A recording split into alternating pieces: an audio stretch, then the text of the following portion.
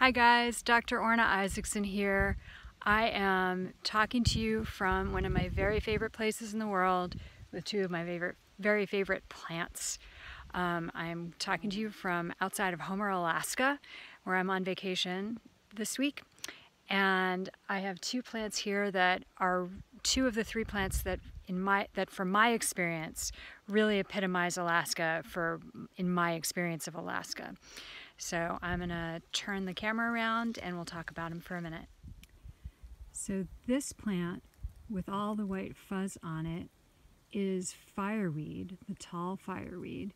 Used to be Epilobium angustifolium, now it's Chamerion angustifolium. It is in the same family as evening primrose, and this is how it goes to seed.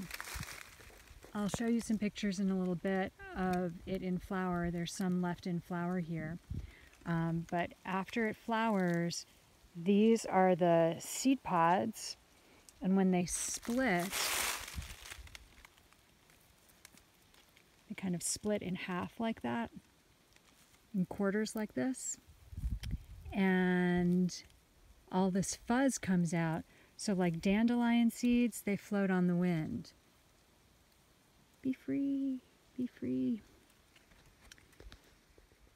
And this guy gone to seed is Heracleum lanatum, also known as cow parsnip. Up here, where there's a lot of Russian influence, it's also called pushki. And so I think of it as pushki a lot when I'm up here. And we have this down in Oregon, down in what I consider Baja Cascadia. And here are the leaves of it in my shadow, which you don't need to see. And it's interesting how plants are different depending on where they grow.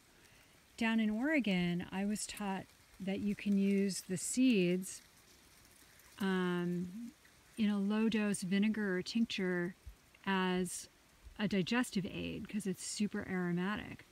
But up here, the growing conditions are such that the leaves make this oil that is really, it causes burns and like even blistering burns, sort of like poison oak and poison ivy down by us. So people up here are not so fond of it. And it's really hard to dig out. So where I am is just on the side of a road, and you'll see this all over around here. Fireweed is a traditional food and traditional medicine. In the spring, you can eat the early stalks, the early shoots, like asparagus. The way I use it most, however, in my practice is as a flower essence. Here are some flowers, the last little bits of the flowers. It flowers from the bottom up, so these are obviously the flowers at the end. Wee, windy. I use it as a flower essence where one of the things it's really good for is letting go.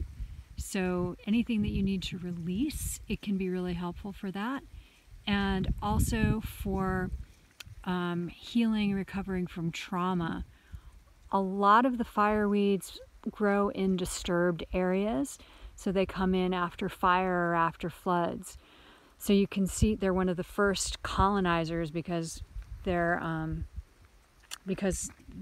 seeds can come in from far away. So you can see how that might be something that might be appropriate for cleansing, detoxification in the sort of mental emotional sense, and for healing disturbed internal emotional landscape. The pushki or cow parsnip flower essence I use in practice a lot for people who are feeling dislocated, for people who don't feel like they have a right to be where they are, for people who are not in their correct bioregion and need to ground. When I came up here the very first time to Homer, it was to do a practitioner training with Steve Johnson of the Alaskan Essences Company. and it was a 7-day training, and one of the essences we made in class was a pushki flower essence. And I had a pretty dramatic response to it, where it really helped unlock some trauma that was keeping me from really doing the things that I needed to do in the world. So this is one of my favorites. And also, the very first time I came to Alaska at all, when I got off the ferry, this was one of the first plants I saw, and it sort of felt like I was being welcomed by a familiar face. So that's a lot of how I think of pushki as a flower essence. And up here, I would not use it as an aromatic.